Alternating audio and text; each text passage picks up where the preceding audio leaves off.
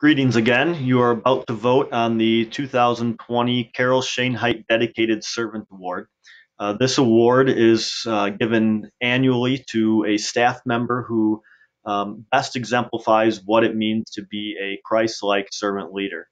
Not everyone is eligible for this award, so you will not see everyone's name on the list of eligible recipients. You have to have worked here for 5 years, and the last two award winners, the last 2 years, also are not eligible. They're off the ballot for 2 years before they become eligible again. So if you could just go down and fill out just like you did with the Imitatoris Christi Award.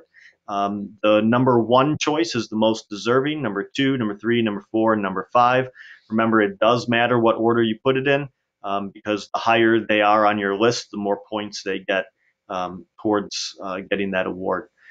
So please complete this. You can only complete one.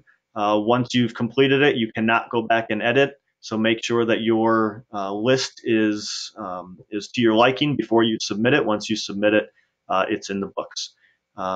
So please fill this out, and we'd like to have this done by the end of the month here. So if you could get it done by March 30th, that'd be great. Have a great day.